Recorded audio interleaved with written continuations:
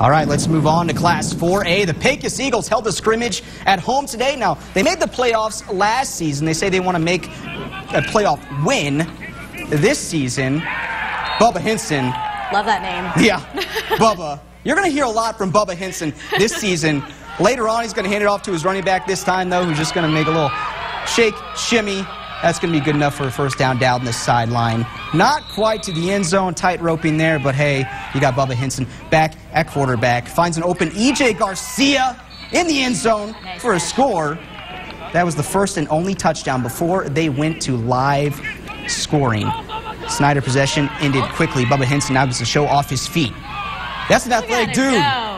He is the coach's son, and he has been around football his entire life. And he's played since he was a freshman there at Pecos.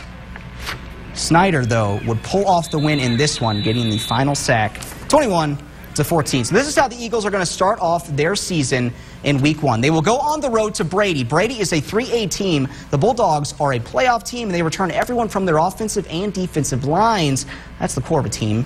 That one next Friday, 7:30 p.m. Now, let's go back in time. Crane hosted McCamey for a scrimmage on Thursday night.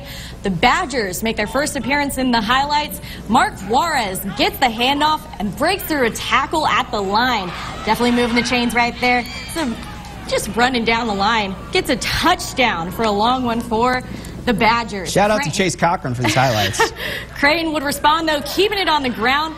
Rafael Meza just inches away from breaking an open touchdown run. The Gold Cranes go right back to him, and he finds him again at the goal line. The McCamey coaching staff is not happy about that one, but the Badgers defense on the drive. Here's what it looks like. Week 1 for the teams. McCamey hosts Reagan County Week 1, and Crane hosts Ira Ann, a team who looks to make a deep playoff run in 2A. Both of those games Friday, August 26th, both at 7:30.